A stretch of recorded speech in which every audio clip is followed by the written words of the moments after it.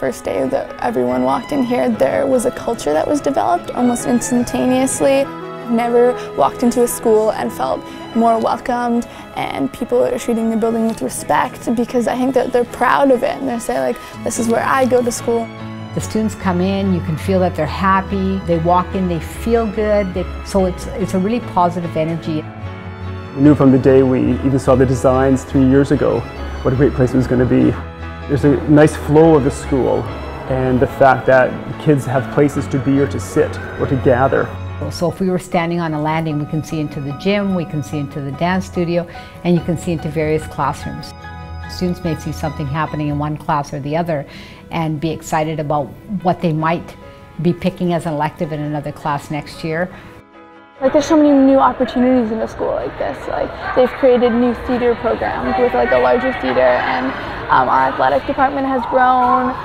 We have a teaching kitchen, which is a huge add-on to something that we didn't have before. So it gives students who maybe didn't have something before something to join.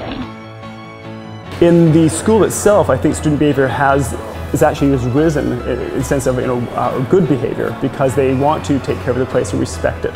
Considering the schools they came from would have been built in the 50s or the 60s, and they're big long boxes, and this one here is so much more interactive. I think the learning that happens in the school is a little bit more progressive, only because, one, I think the building itself is conducive to different types of learning. You will always find teachers who want to sit in front of their class and talk to the students and then have them learn. But I think the kids and the teachers are working together to sort of make it a collaborative process. I've changed the way I collaborate with my colleagues because of the way we're situated. There's no sense of being separated from other people. Kids can spread out in the school and not just work in the classroom, they can also go out into their project spaces and work. You get your assignment and you have like a group project, you just send groups out into these spaces, and I think that's a really positive way to learn.